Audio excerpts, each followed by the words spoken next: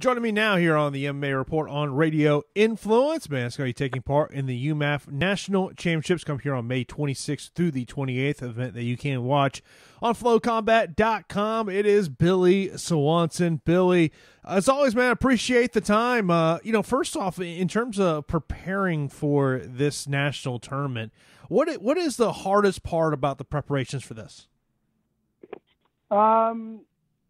I'd say the hardest part for most people is going to be the weight cut. A lot of people cut weight differently. Some people fight 5 pounds from their body, what they naturally walk at. Some people try and fight 30 pounds. So, for me, I've not really, struggled as far as the weight cut goes. I keep my weight, pretty well down when I'm in my fight camps. And but I think a lot of those guys who fight at like 55 and all that, that's where they're really going to struggle with this tournament. How do you prepare in terms of, making sure your body's going to be peak performance, whether it's the 26th, 27th, or the 28th? I mean, how do you, is it just making sure you're just, putting the right things into your body? Well, yeah, your body is a temple. So, obviously, if you treat it right, it's going to reward you. So, eating junk and all that really isn't going to help you with. It's not going to help you with, with what you want to get out of it. So I want my body to, be at the highest level that it can be. So, obviously, I fuel it with the best nutrition. I had a chance to talk to Mike Thomas recently, and he said to me, he goes, look, me and Billy are the ones who, essentially saying you have the targets on each other's back, that it's going to either one of you guys are going to walk out as, with the national championship here and head to internationals. Do you look at Mike as your toughest competition? Well, honestly, and this is probably going to be taken the wrong way, and I'm going to be called, overly arrogant, but I don't walk into a fight feeling like the person that I'm fighting really has a chance in hell, so to say. I have full confidence in my skills and my training partners and my coaching. And honestly, I don't think there's anyone that I can't finish. And obviously, I'm not the best in the world currently, but I think you give me 4 years, I could be up there. And I'm just, all this is Conor McGregor was a nobody at one point. So this is just my progression to the top. But isn't that the mentality you're supposed to have, to think that you're the baddest dude alive and that no one can beat you? I don't see an issue. Maybe your competitors would see an issue with that because maybe they think you're overlooking them. But for me, just as a reporter, I don't see any issues with that. Well, different people, like I said, take it different ways. They say you got to walk humbly, but you're exactly right. I believe if I was at any point doubting myself, giving someone too much credit, then at that time, I could watch Mike Thomas, so to say, and be like, oh, well, he's got really, really good hands, and, I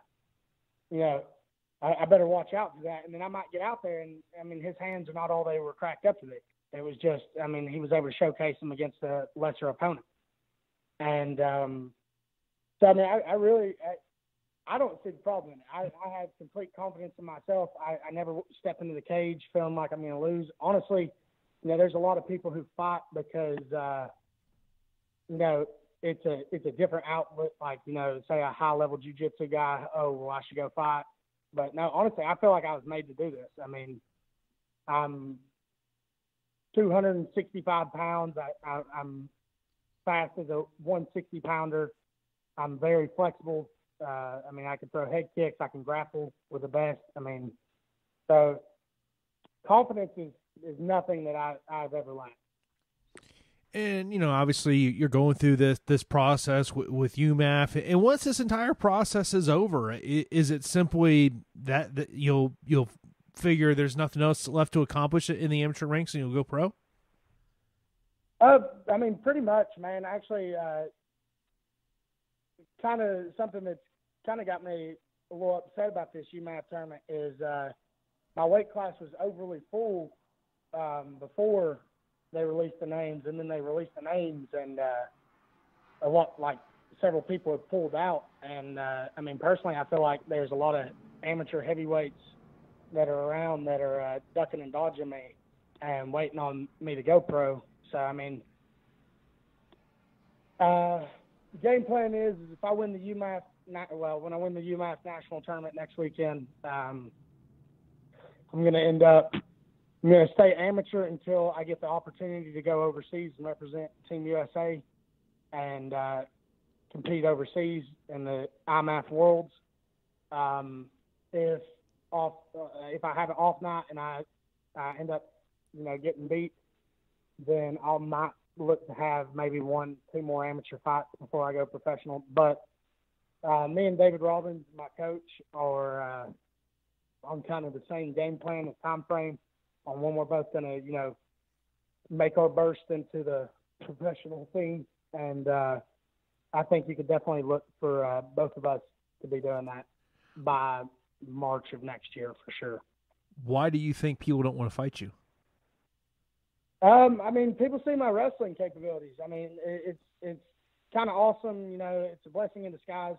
I only wrestled 1 year in college, and I mean, it wasn't at like Iowa State or anything like that. It was at King College, and I don't have this big ample amount of credentials, but I mean, I know how to wrestle, and I'm very good at what I do. I'm a big guy who can.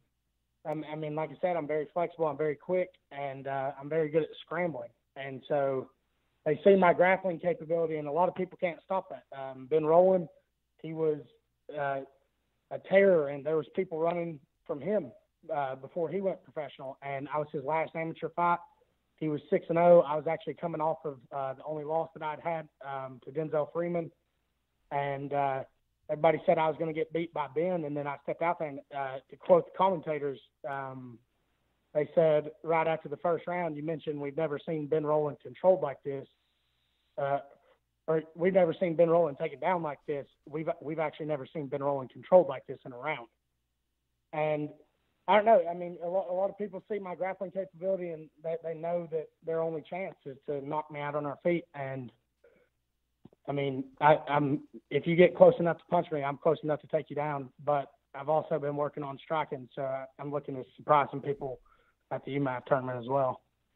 And, of course, this event going to be on Flow Combat. You can watch Billy as he tries to represent Team USA here at the UMMAF Championships. Of course, this is the National Championships. Billy, I appreciate the time. Good luck here next week. All right. Thank you, buddy.